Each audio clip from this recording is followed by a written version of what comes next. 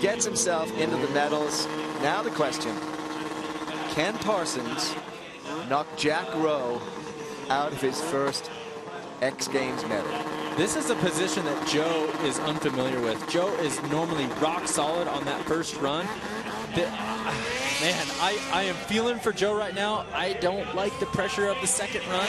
I'm hoping he can put it together. And he looked so happy before his first run. He was dancing around. I was like, oh, he's feeling kind of loose.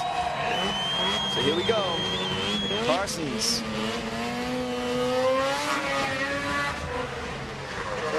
Good smooth first jump. Set him up for the second. Gator Wrestler. Well, again, the Gator Wrestler, he didn't get all of that. Not as big as we've certainly seen him pull them.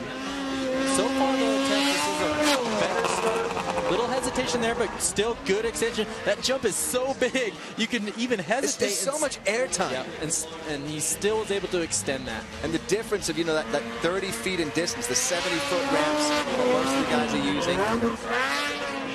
Came up a little short there on the Cordova flip. And we're being very, very critical here of an absolutely unbelievable rider. Again, the most snowmobile medals in X Games history.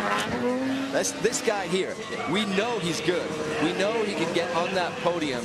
And out of the last 6 years, he's been on the podium 5 times. What does he need to do in the last 20 seconds here, Chris, to take Colton Moore's spot at the top? Well, the first part of Joe's run has just been really loose. He hasn't been dialing in his landings, which Joe is known for. He needs to pull a huge trick on this last hit off the 100-footer. He knew he was nose high. I think he wanted a rock solid on that one where he would take the hands off. Not the accent Joe wanted. Now the question is, a good run. Was it enough to get him into the medals? Well, I know what it did do. That run just secured. Do you think it's hashtag more gold? It's more gold for sure. And Colton knows it right there. Joe looks a little bit disappointed as he walks away from his sled.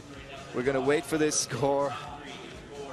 And Joe's just disappointed. He knows he can put in a better run than that. Just not the extension or the landing. Landed high up on the landing. It was short, it was tight. I mean, there was a lot wrong with that. Oh, look at that. He's going to take the silver. Rowe gets dropped out, but look, people, this is what redemption looks like. Colton Moore takes gold at Aspen. He is riding for his brother Caleb.